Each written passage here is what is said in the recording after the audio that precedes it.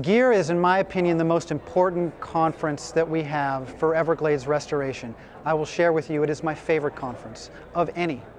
Every 2 years we have the chance to get leading scientists, some of which have been doing this work for decades, people that know more about the details of our ecosystem than anybody else on the planet, to interact with policymakers, to interact with planners, to ensure that as we're making this 20-year effort work, this Everglades Restoration Partnership happen, that we're always pushing ourselves to bring the best science available today into the mix, to ensure we're challenging past assumptions and having that interplay between the leading scientists and the policymakers that can make a difference for the Everglades.